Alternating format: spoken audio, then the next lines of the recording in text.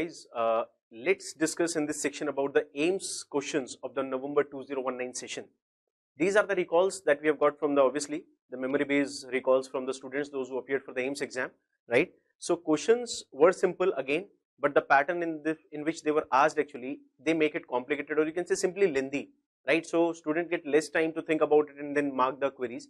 Let's see how the questions were asked. Number one is, which one of these is the correct option in relation to fracture IT of the femur, right? Intertrochanteric femur. From the very beginning in the final year, we start reading the differences in the IT fracture and the neck of femur. Let's see which one is correct over here. More common in male than females.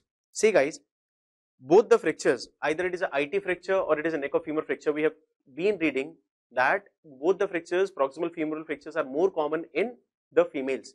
Reason is simple, because of post-menopausal status, right? So osteoporotic fractures are more common in the proximal femoral area. So more common not in males, it is more common in females. So we are not taking this one as the right option. Second one says 1 year mortality rate is around 20 to 30%.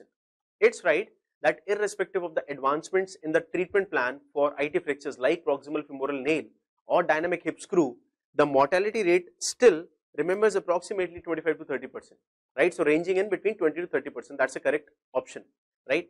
Chances of non-union are more as compared to fracture neck of femur. Now all of you know that the non-union or avian are more commonly related to the neck of femur instead of IT fractures. IT fracture has got more common complication of a malunion, right? So this one is also wrong. 1 year mortality rate can be reduced by operating within 48 hours. Although if you ask me practically, this one seems to be somewhat correct, that if you operate it early, chances of prognosis will be better. But we don't have any standard text literature which tells us that if you operate within first 48 hours, the prognosis at 1 year will be alright, right? So this one doesn't seem fine. So which one is the correct answer here?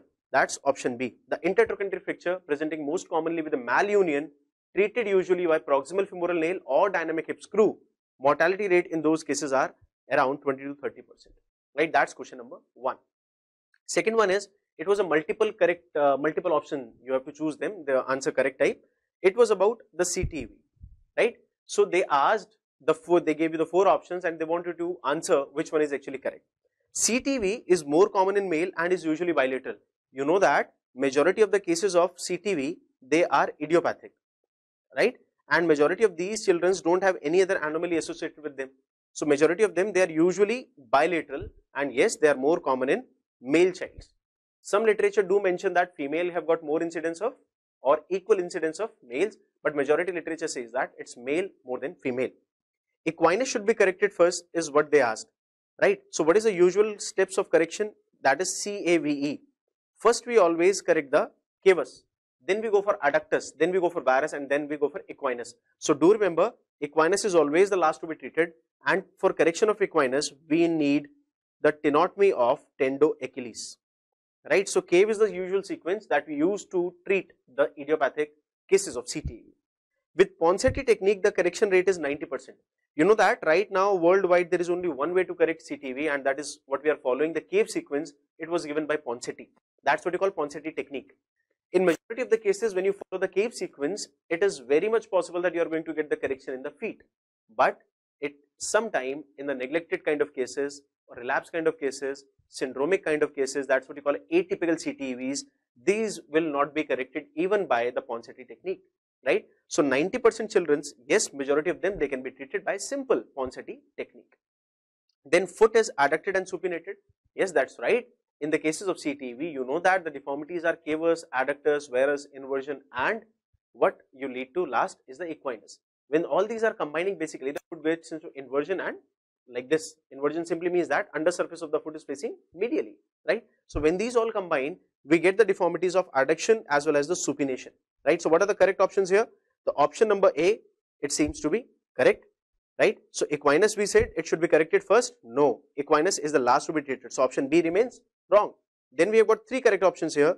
Option A, C, and D, right? So equinus should be corrected first is absolutely wrong. What we need to correct first? The cavus. Okay. So 3 options are right, the A, C, and D. Then we have got number 3, match the following along with the images which are shown to you. There were 4 options given.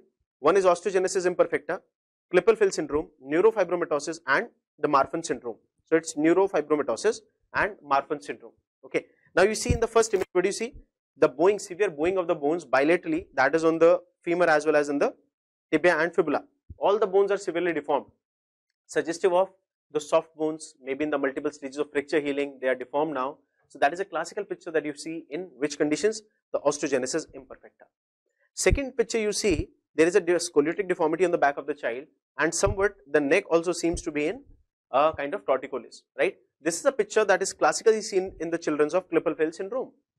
This hyperflexibility of the fingers, which is trying to show you what? The Marfan syndrome, right? And then you have got neurofibromatosis depicted in the picture by these patches on the back. Okay, so what is our correct option here? The osteogenesis imperfecta 1 is A, then you have got second Klippel-Feil syndrome is B, third neurofibromatosis is D, and fourth one, the Marfan syndrome, is actually the image C. So our option number A, it stands correct over here, right? These were the picture based MCQs. You have to match the following side A with side B. Then you have number 4, arrange the options in sequence as a part of surgical intervention for CDH. It was asked for congenital dislocation of the hip. When you're trying to treat a child of developmental dysplasia or congenital dislocation of the hip, how you proceed for the surgical intervention, right? You know that surgical intervention is required when you have not given the child initially any kind of treatment. Okay, so what are the steps of surgery? That is what they want to ask you. Okay, so what we do, first of all, you will have to obviously give the incision on the skin. You have to split the muscle, you have to reach the hip joint and then find the capsule of the hip joint, right? Once you find the capsule of the hip joint, you cut the capsule, locate the acetabulum where it is located, right? Then after that, what you do, relocate the femoral head. You just pull it down and just put it back into the acetabular area. Now here you can feel whether the pressure is more or equal or less. If you feel that you require some kind of osteotomy, now that has to be done, right? So exact sequence of surgical intervention for any kind of CDH intervention is ABCD, right? That is our option A. First, capsule, cut it, find the acetabulum head of femur, pull the head of femur back into the acetabulum, and then when you feel the pressure is more on the head of femur, you can do the osteotomies.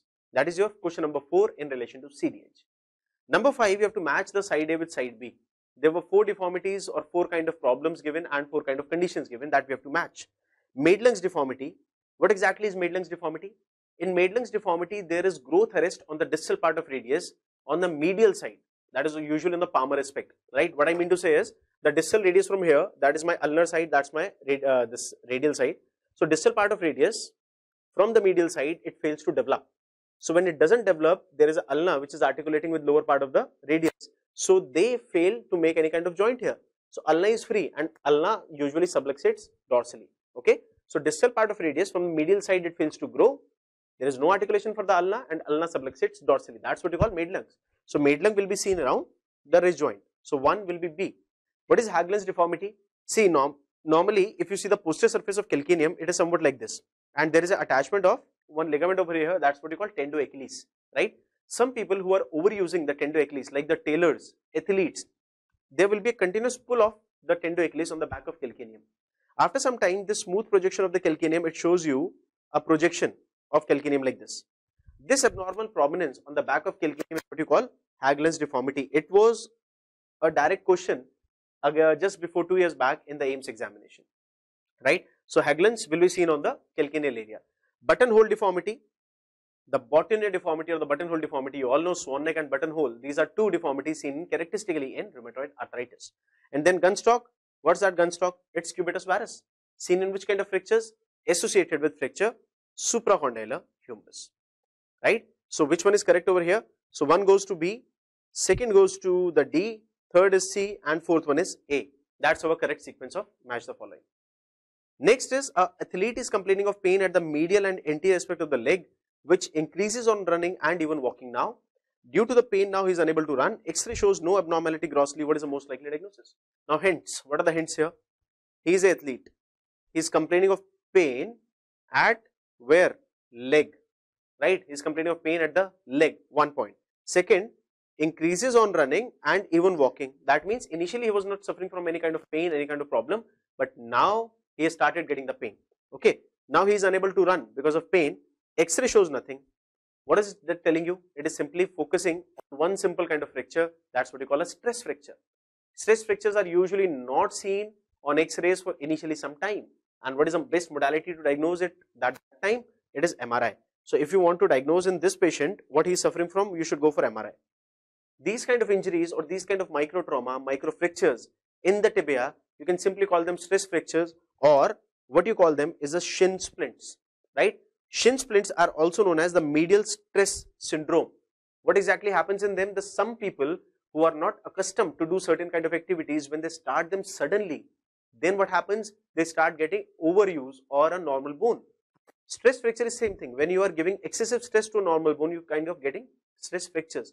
So this is what you call a medial tibial stress syndrome, in which the medial part and the anterior part of tibia, they start getting pulled and they start giving you pain while you are doing the physical exertion.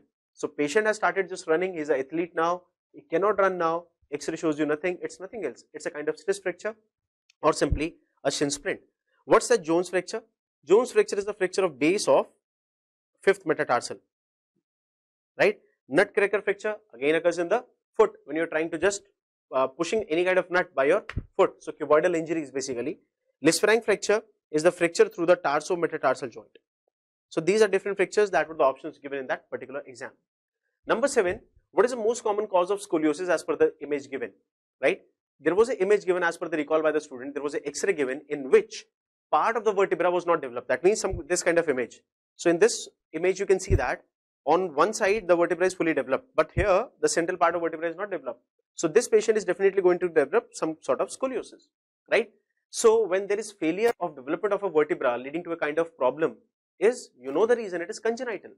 Now broadly scoliosis can be because of 2 reasons. One is congenital and one is idiopathic, right? Congenital basically can be because of a wedge vertebra. When the vertebra is like this that you see on the screen, either it is wedge vertebra or it is a hemivertebra, only half part is formed. So obviously other part of the vertebra is going to get deviated and it is going to show you some sort of scoliosis, right? So when they show you some abnormality, anatomical abnormality, it is obviously a kind of congenital scoliosis, right? Scoliosis can be congenital or idiopathic. Idiopathic is said to occur in 3 ways. One, it can be infantile, or it can be juvenile, or it can be simply adolescent, right? We call it infantile in less than 3 years of kids. When more than 3 years, juvenile, and more than 10 years of patient, then adolescent onset of scoliosis, right? That was about scoliosis. So do remember, anatomical abnormality will be definitely a kind of anatomical problem, the congenital scoliosis. 8, identify the given splint. Now you see what is being given. There is a brace or splint worn by this patient, which is keeping the wrist in extension, fingers in extension. That means you don't want the finger or the wrist to drop down, right? In which case we see this kind of picture where the wrist and fingers are dropped down. That is what you call a wrist drop or a finger drop. Seen in cases of radial nerve palsy. What is the implant or the splint used for the radial nerve injuries? That is simply the cock-up splint. So this is nothing else other than cock-up splint. Dynamic finger splint should have covered only the fingers. Why that should be covering the wrist or the part of the forearm, right? So this is called a cock-up splint. That's a kind of dynamic basically splint which is given to avoid any kind of contracture in the wrist or the finger areas.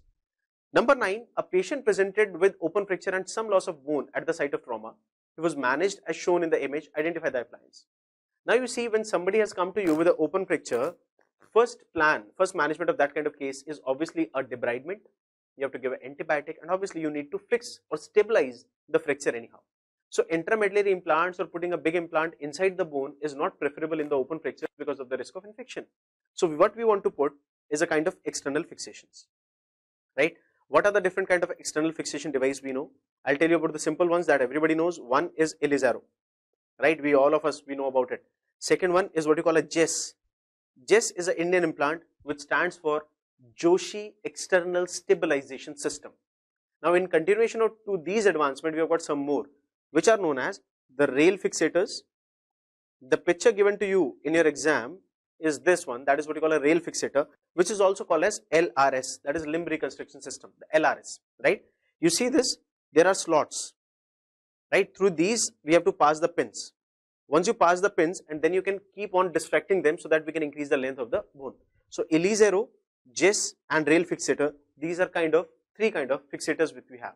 We have one more, that is something known as AO fixators. You can skip that. That is fixator given by one of the Orthopaedics Society. So AO fixators, Elizaro fixators, JES fixator or rail fixator. These are 4 kind of external fixators which can be used in orthopedics.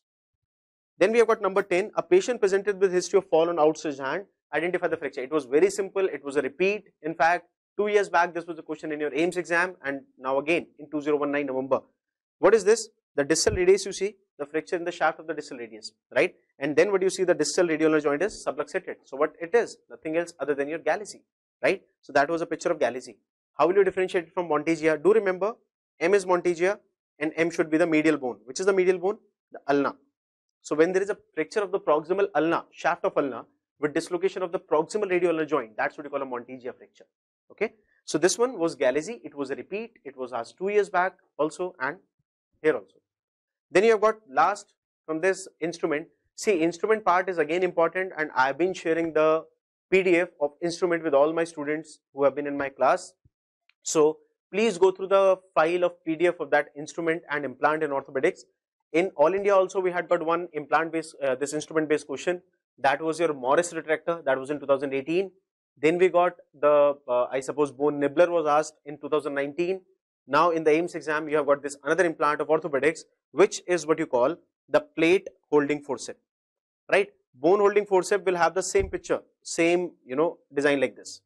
That's what you call a bone holding forceps, would be somewhat like this. But you see the anteriormost part of this, this is what you call a plate holding forceps. So if you have that file, you can very well differentiate what is the difference in the bone holding and plate holding forceps. Go through that, right? So this was a plate holding forceps, it was asked to you. Questions were simple, but yet language was made lengthy. You need to match them, you need to think about them. So time was actually less as compared to the length of the paper. Obviously it was Aims and it was supposed to be like that, right? So if you are going exclusive for Aims, prepare in that terms only. There were video based questions, there were multiple matching type, and right now you know that Aims changed the pattern and there are 7 different types of questions which are going, they are going to ask you in the Aims exam, right? So be ready for them, be prepared for them, and right now focus on the NEET 2019, right? So all the best guys. This is all from the orthopedic area. Thank you very much.